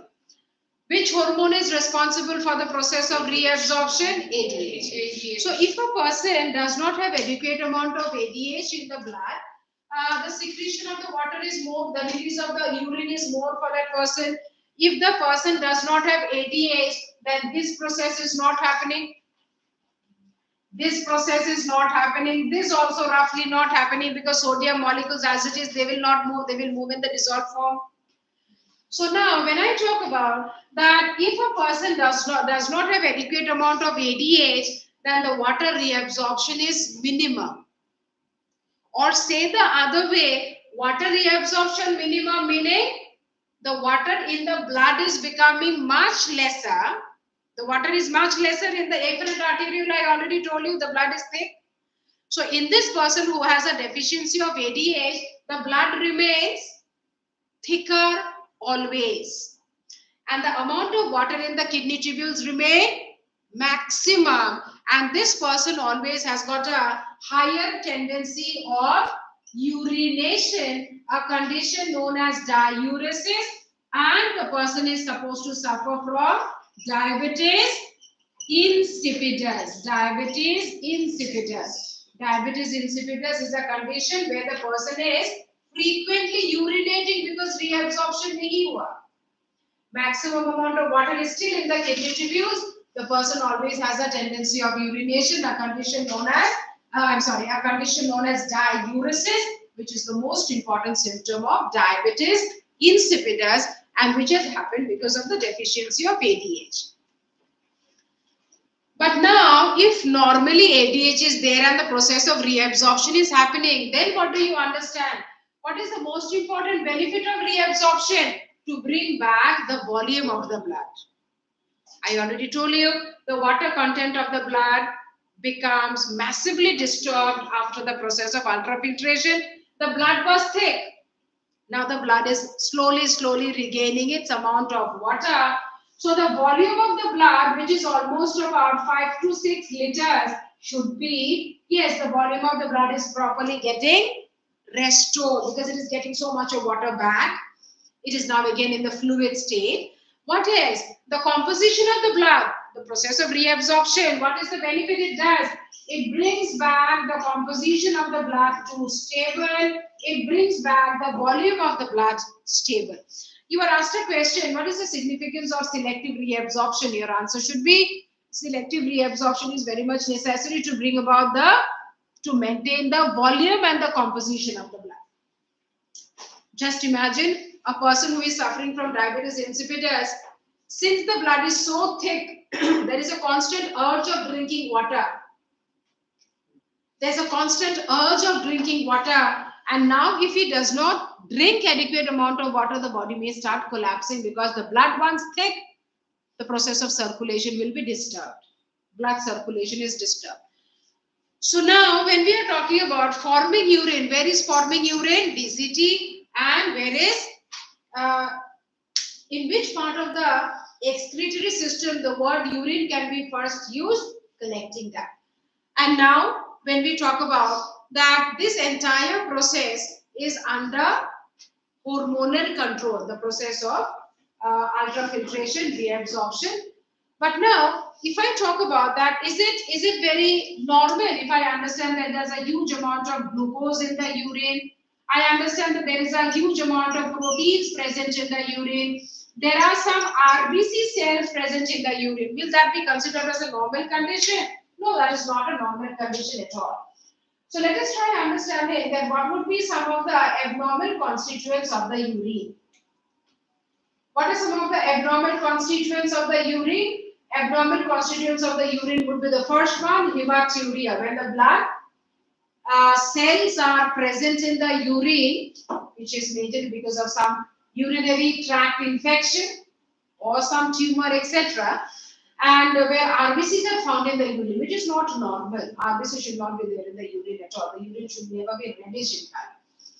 Glycosuria, a condition when the amount of glucose become too much. Normally, should glucose be there in the urine? In traces, it should be there. In traces, it should be there.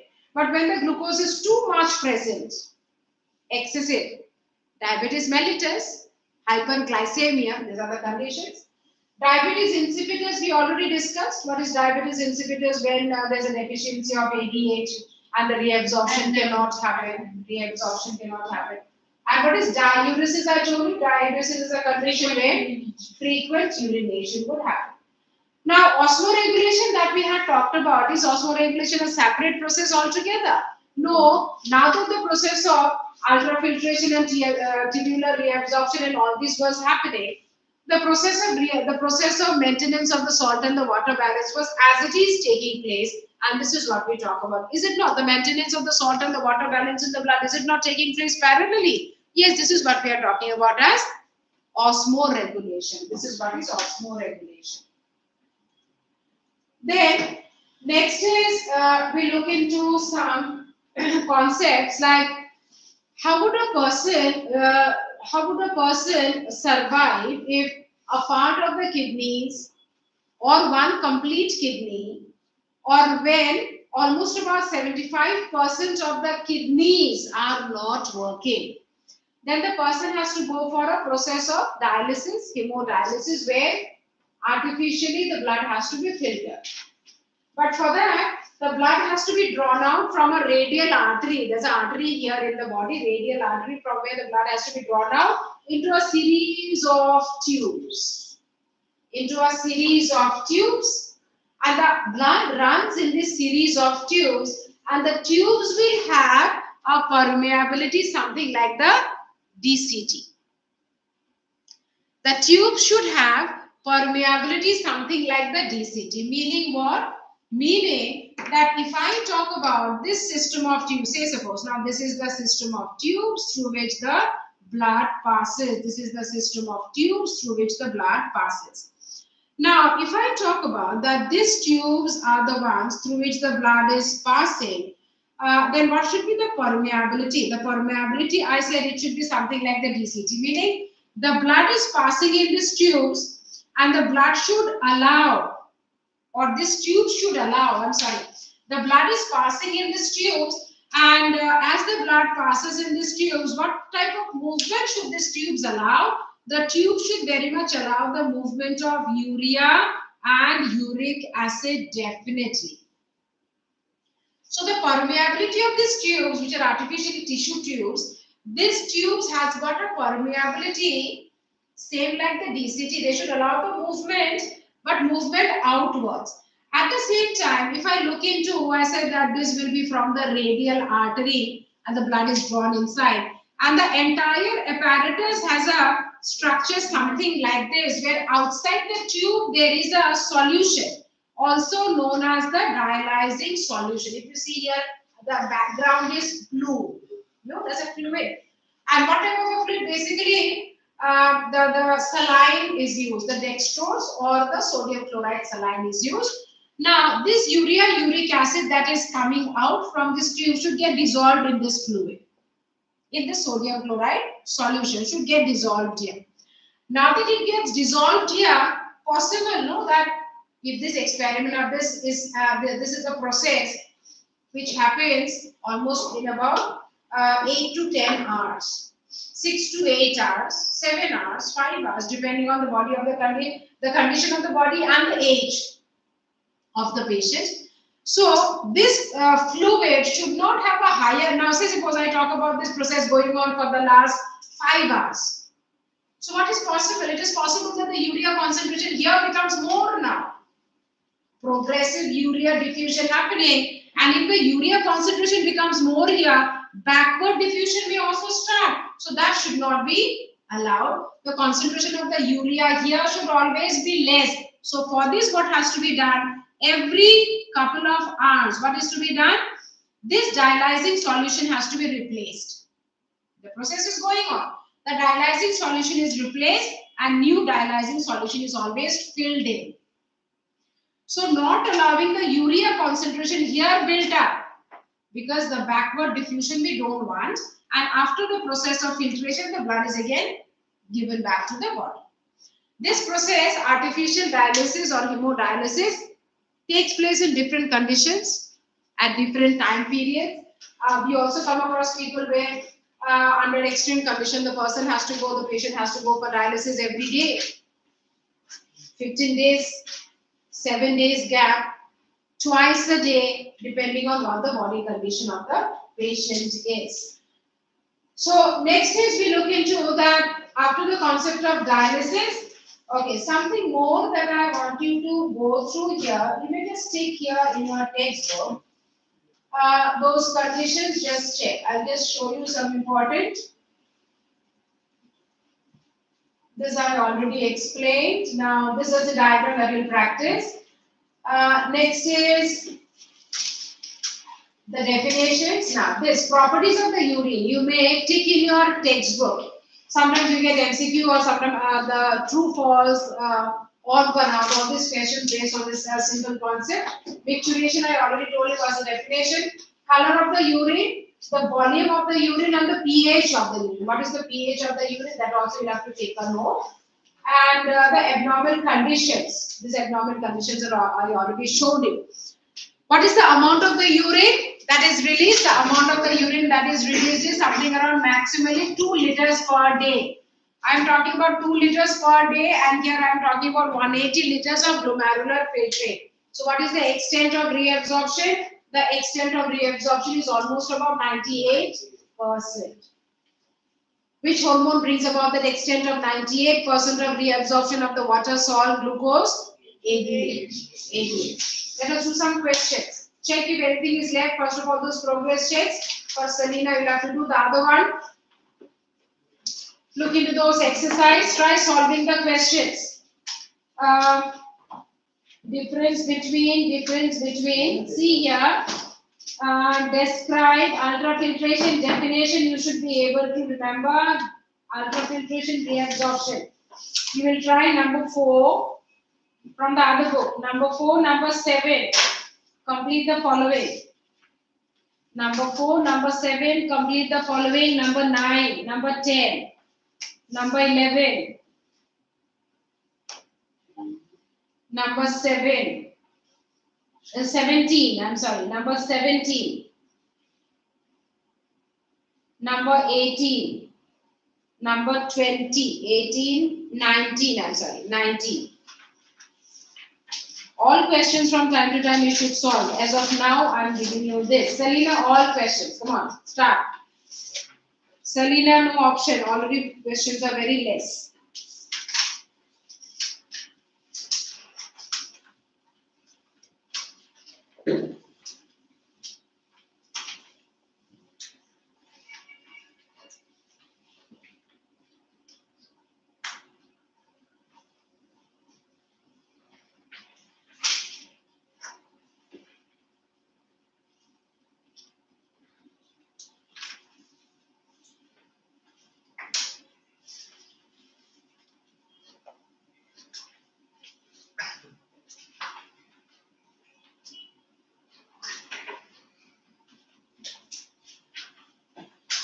1 minute. You start. You don't have the textbook, no?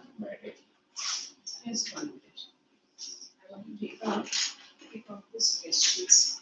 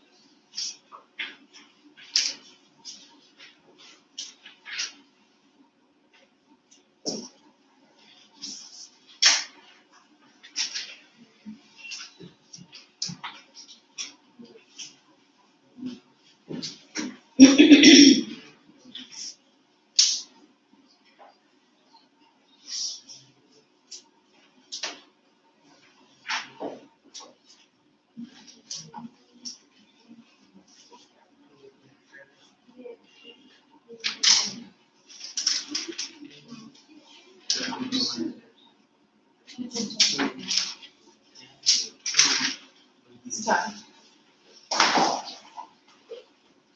Come on, complete those questions now.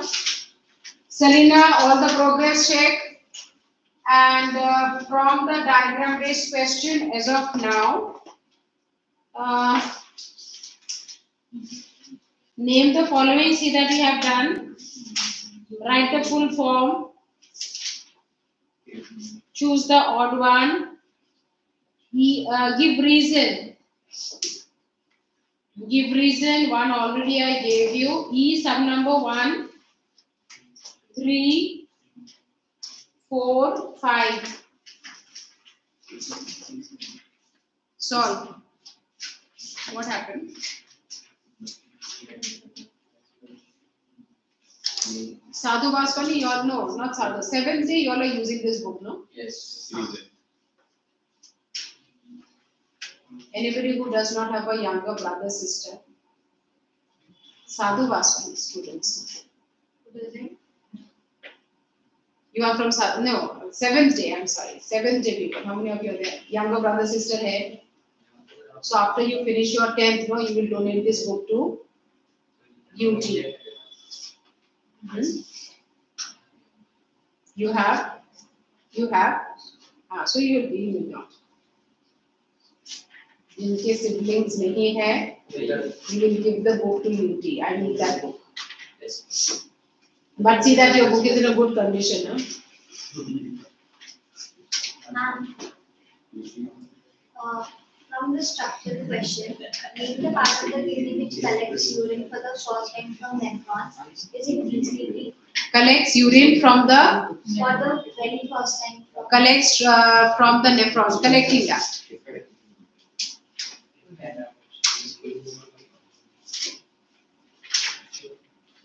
Now the part of the kidney tubules where the term urine is first used for the fluid in it. DP Term urine is first used. In the DCT, it is actually forming urine. Though we use the word urine, but it is termed as forming urine. Removal of ammonia is called. Uridicity. Removal of ammonia is called. Ammonification. Ammonification. Name the following 3 main parts of our urinary system. 3 main parts: kidneys, ureter, urinary bladder. And few inorganic waste in our body. Urea, uric acid, ammonia. But ammonia is formed in our body in very small amounts. But those are Creatinine. Creatinine you will write. Organic waste. inorganic. What is it? Sodium. That becomes inorganic. Organic. Inorganic waste. Inorganic. Acha, inorganic if it is, Then inorganic ammonium salts, ammonium ions, sodium ions, potassium ions. Opposite word of narrow. Broad. Nothing glomerulus filtrate contain white blood corpuscles. What is it? Can the glomerular filtrate contain WBC? White blood cells. That's what I explained to you. White blood cells occasionally, but not a regular process, because diabetes it will not work here. Diabetes, the WBC will only show when there is an infection the other side. Otherwise, they will not generally squeeze out and come. But yes, accidentally some cells may be there, but we don't consider that as a prominent component there. So, like, What is the question? the question is, the glomerular filtrate consists of many substances such as water, salts, glucose, and white blood corpuscles. True, false. Yeah. True, false. So you can write true.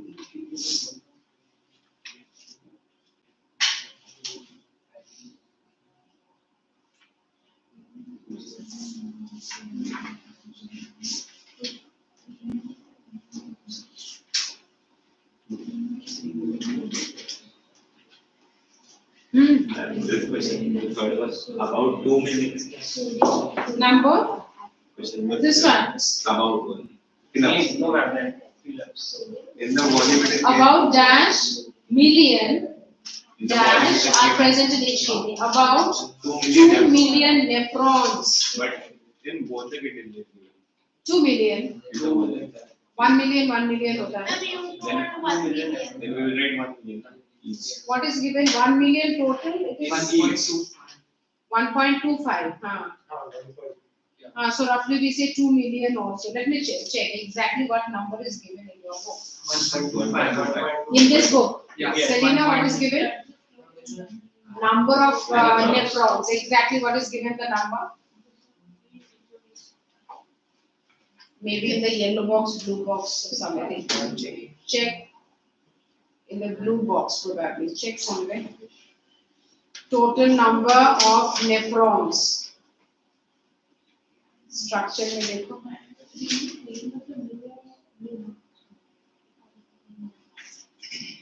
What is the total number of nephrons given? Selena, just check. Total number of nephrons. 1 million in each kidney. What is written?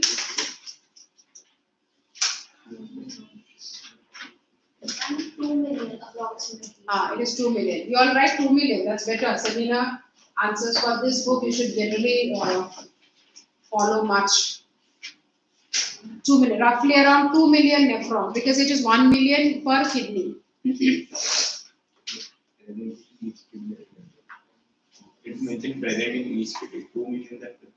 2 million nephrons. Acha, what is in each they are saying? In each Then 1 million nephrons in each kidney. 1 million nephrons in each. Now, while paying the suit, we will be very good, right?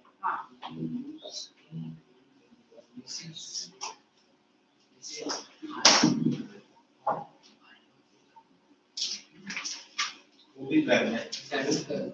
Okay, check whether this is Yeah. 8 we got that. 8 we got. This is the first one.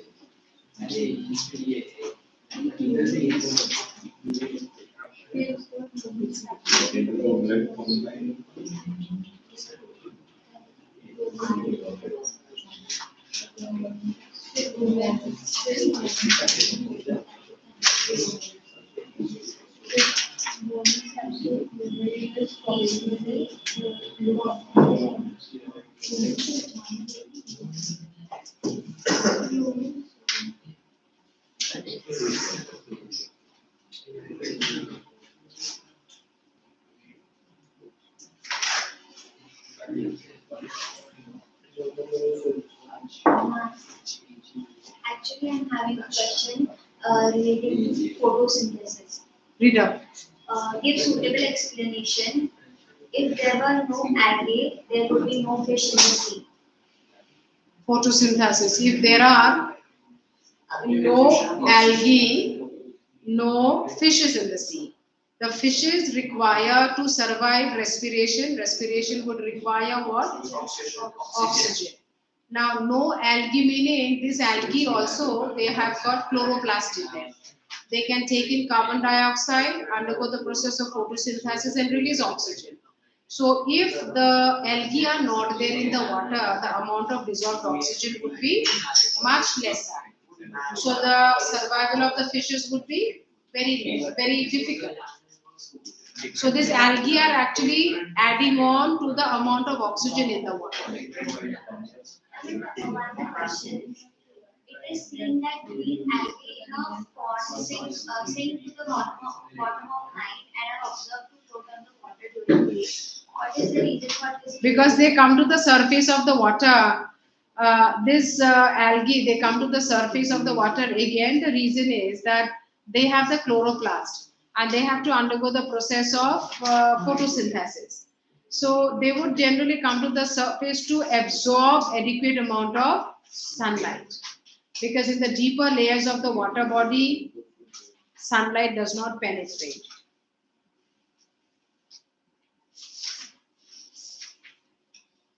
Complete all these exercises. You have to complete those questions. Find out if there's a doubt in any of the question. All these questions of the textbook, not even a single question of the textbook, you should leave unsolved. Every question of the textbook of the volume, you should solve. What is it? This inner lighter. The inner lighter, light colored region of the kidney, medulla. All done?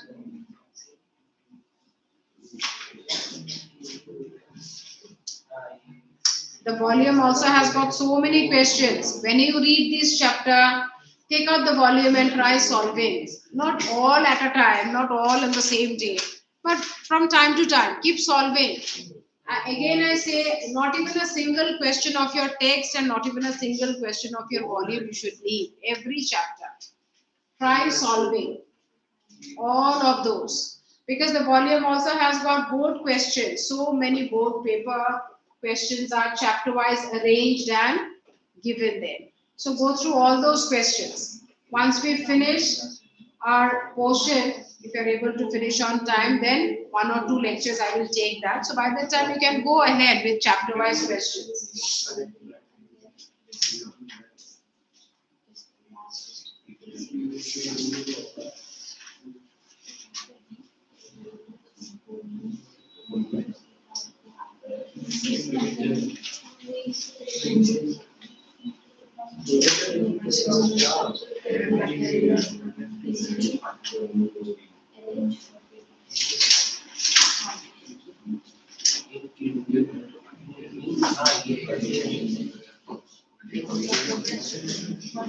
Any doubt?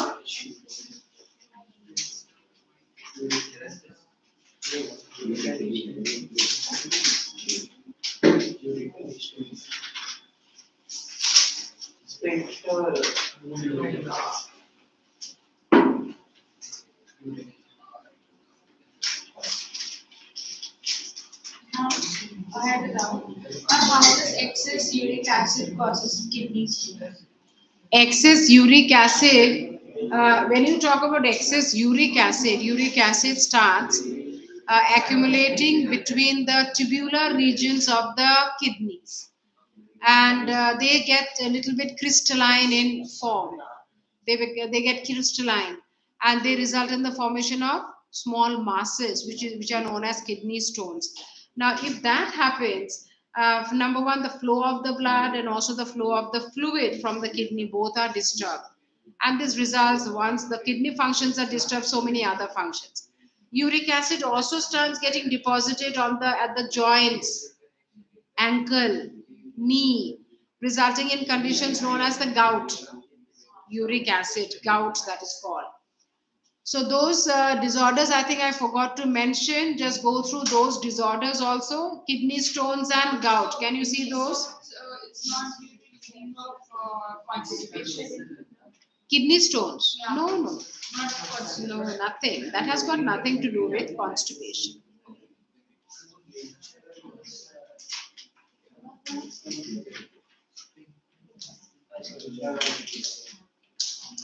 Now, what location can we give for ureter?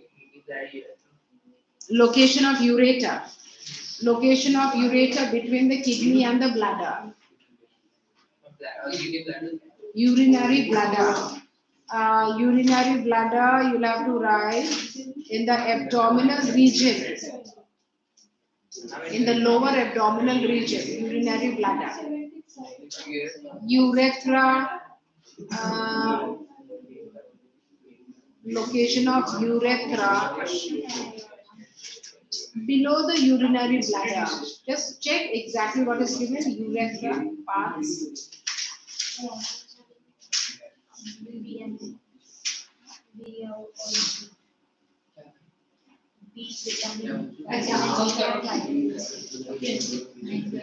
Given? The location is not given. The location of urethra should always be written between or below the bladder. Just give your book. Let me check one feature. Give your book.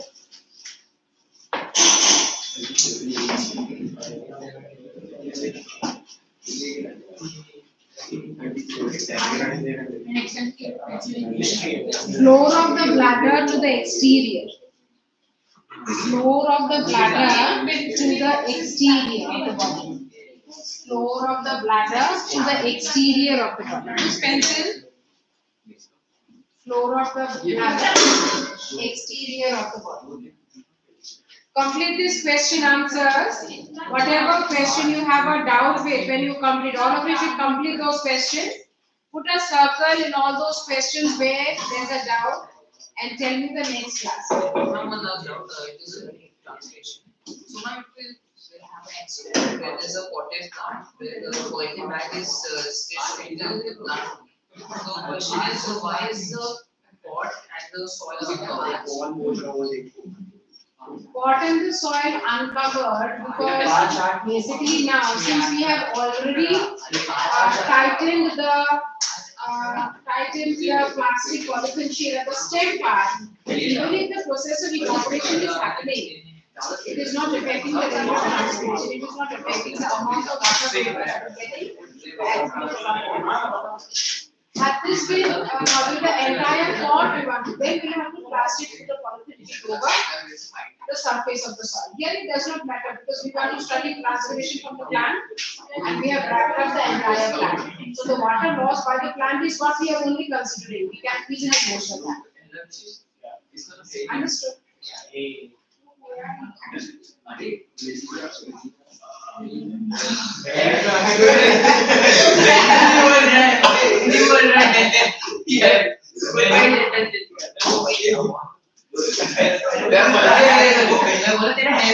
बोला क्या बोला है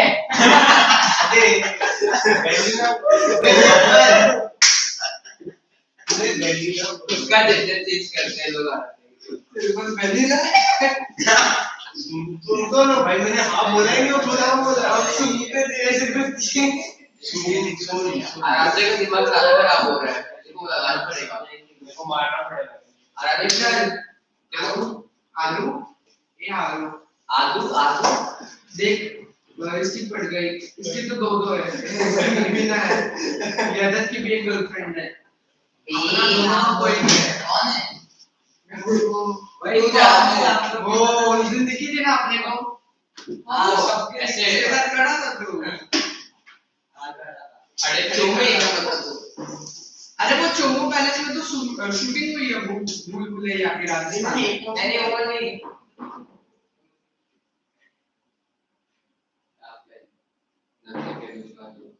चलो चलो यार लेकिन लोग आ रहा है वो लेना पड़ेगा सच्चे में इसका आराधे को तो पहुंचे ज्यादा खराब हो रहा है हाँ मेरा खराब हो रहा है मेरे बाप का बर्थडे है हां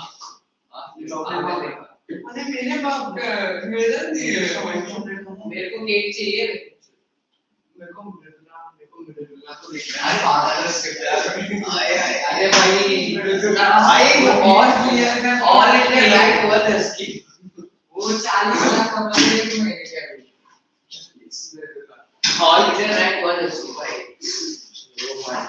रेगुलर चाहिए अरे क्या पता कोरोना से छुड़वा दे खुद को क्या पता कोरोना कर रही देख ज्यादा कर